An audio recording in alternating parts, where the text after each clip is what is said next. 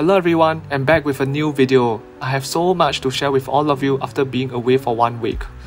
Anyway, major indices rallied towards the end of last week and ended a 3-week losing streak. But before we get too happy, some may wonder, is this the way the big players play their game by bringing up the stock market before the key CPI report and FOMC meeting? Is this a classic buy the rumour and sell the news? In this video, I am going to share a little bit on the upcoming CPI report, the macro environment, and also share about one company that I have bought last week. To add on, I will also briefly touch on my recent option trades. So the stock market welcomed a nice rally last week after various equities had a steep fall since it hit a recent high in August. The rally for US dollars also ran out of steam, which is a good thing for the stock market. At this point, it seems like positivity and optimism are coming back to the market, probably because investors are anticipating that inflation will continue to come down. Looking ahead, the next key event is definitely the report of August Consumer Price Index, aka CPI, on 13 September. There are forecasts that suggest August CPI has dropped slightly on a monthly basis, mainly because gasoline prices have fallen sharply last month. Despite the potential drop in CPI number, many institutions and experts are anticipating a third 75 basis point rate hike, similar to June and July's increases. In case you are wondering, why would the Fed still want to be aggressive in their rate hike if there is a drop in CPI number? So here are the two reasons. Number one, the Fed will definitely look beyond the main CPI number and assess trends in the sub-components, such as food and housing costs. If these are still rising sharply, then the Fed will be very hesitant to dial back on interest rate hikes, regardless how good the CPI number may look. Reason number two, Jerome Powell has shared that the Fed is unlikely to ease up on rate hikes until the job is done, aka they need to be very confident that US inflation is well under control before scaling back on interest rate hikes. Here's what he has mentioned previously. History cautions strongly against prematurely loosening policy. And to add on, James Bullard from Fed also shared even if the upcoming CPI number reveals progress on inflation, it likely won't make a difference in the Fed's decision on rate hike, and he is leaning more strongly towards 75 basis point at this time. Once again, gentle reminder and for everyone's info, the Fed will convene on 20th and 21st September. But before that, Tuesday's big inflation report could well determine whether this market rally continues through the FOMC meeting. Finally, another reminder, this month of September will see the Federal Reserve accelerates the quantitative tightening, aka taking money and liquidity away from the economy, which will likely have a negative impact on the stock market. Okay, before I move on, some quick words. I'm doing all this for free, so if you found some value in my video, I hope you can at least help me in reaching out to more viewers by hitting the like button and subscribe to my channel. Thank you. Alright, let's move on to the technical segment and start things off with SPY. On Friday, it closed above the 38.2 Fibonacci retracement level, which should act as a support now at 405. The next immediate resistance is actually where it is currently at, around 407, marked by the red dotted downward trend line. To note, it failed to break out of this trend line on 2 other occasions. So let's say it manages to break above this line, the next resistance level is 413, followed by the 50% Fibonacci level at 419. If we can hit 419, SPY will likely close the gap between 419 to 421. And when this happens, sellers may potentially step in and we may have a little pullback. In order for SPY to turn bullish, it needs to reclaim the 200 moving average, which currently stands at 424. To highlight, the last time round we tested the 200 moving average was during August high, where SPY got rejected and plummeted, so just be a bit more careful. So, if the market wants to rally after the CPI report, we do have a fair bit of room to run from the current 406 to 419, or even 424. Watch out for the price movement after CPI report. If market makers want it to go up, and if you have call options, you could likely profit. But please note that this is not a financial advice. On the downside, there is a gap between 400 to 402. This is why I don't quite like this current rally. Typically, this kind of gap and go will have a high probability of pullback to have the gap filled. though it may not always happen. Interestingly, 15 moving average is actually sitting in the gap at 402, so bulls will have to defend this 400 to 402 area to keep the rally going. Otherwise, watch out for 389, the 23.6 Fibonacci retracement level, where we had a nice bounce off that price level last week, and that is how support level works.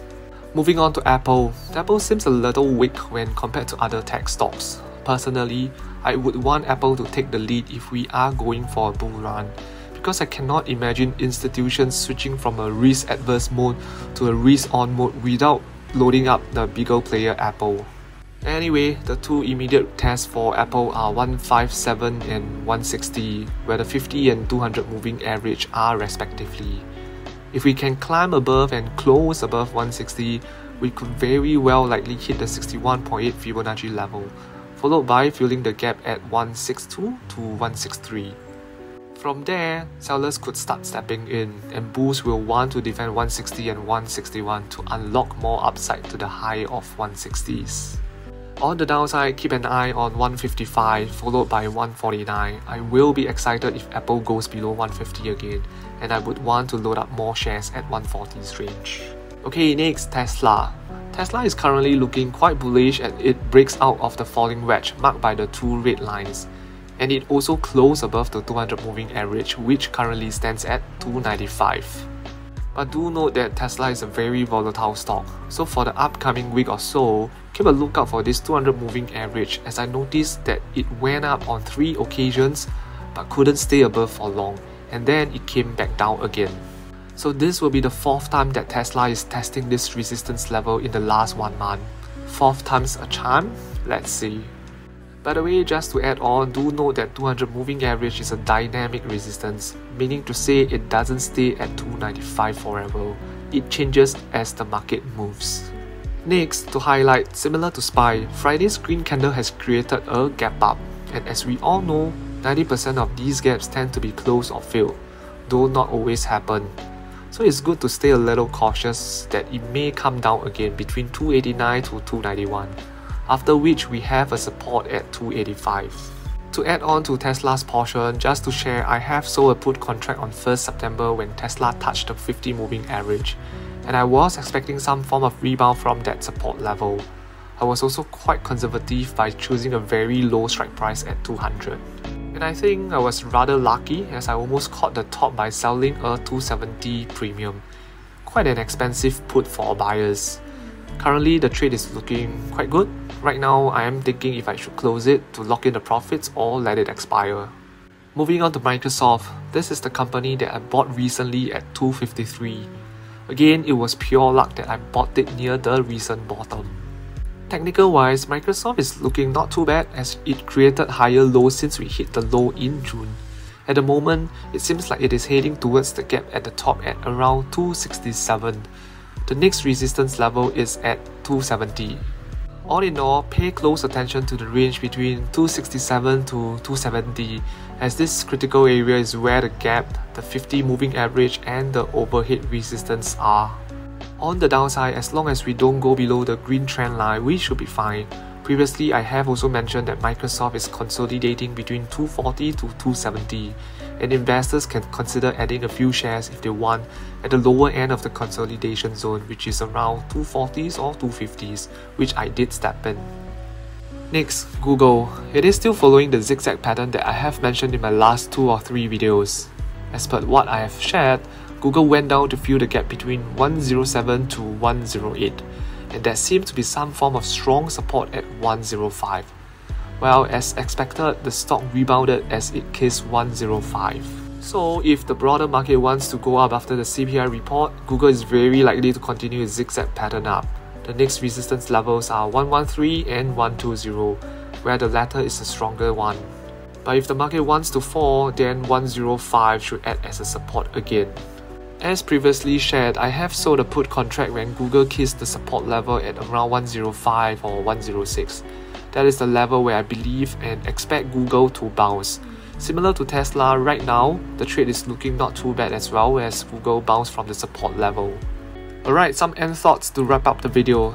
With the latest rally, investors will be wondering if this is going to be a sustainable one, or will it be a dead cat bounce where a further plunge could pursue? Some other questions that investors are thinking would be, has the inflation peaked, and is the market forward-looking with this rally? Or is it a case of big players buying the rumour and then sell the news by dumping their equities when the CPI number is out or when the Fed announces their latest rate hike? In general, we have two boats of investors. The first group of investors are of the view that the bottom was in during June, especially when the recent pullback failed to go anywhere near June's low, which is a positive sign. On the other boat, some investors are thinking otherwise as they continue to throw in the usual macro factors such as high inflation, rate hikes, quantitative tightening, geographical tensions, etc. And all this will continue to hurt the company's earnings and valuations. So who's right, who's wrong? Honestly, nobody knows, and each has their own fair points. And in case viewers are curious and want to know my take, well, my take is I am sitting on the fence. Alright, I mean, say if someone really points a gun at me to force me for a view of the current market, my answer would be bearish. Yes, I'm still quite bearish of the market, but that being said, it doesn't mean that I don't believe the bottom was already in. There is some possibility that the bottom could well be in already as we hit a low in June. But to be frank, I try not to pick a side or spend too much time pondering over whether the bottom was in or not.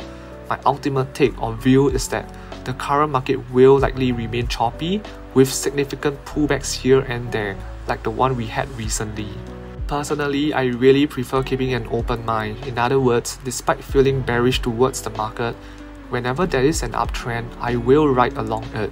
Who says bears cannot ride the bull's boat, and vice versa, right?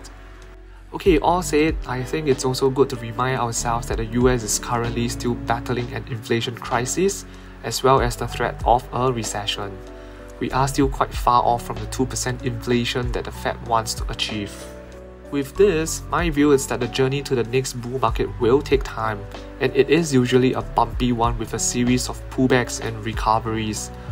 By now, investors should be aware that we are in a period of high volatility, and that it is impossible to time those pullbacks and rallies accurately. Therefore, it is best to stick to your investing plan regardless of what the market is doing. Stay on your course and dollar cost averaging, or slowly dip your toes into the market in tranches as you work towards your long-term investment goals. Alright, to end this off, here's a question. Is the current rally trying to fight the Fed's rate hikes, or is it forward-looking by believing that the situation will improve in, say, for example, 6 months' time? I will leave you to think about it. If possible, please let me know your view in the comments section below. Alright, that's all for this video. If you have found some value in my content, please help to hit the like and subscribe buttons. They mean a lot to me and will keep me going. Thank you.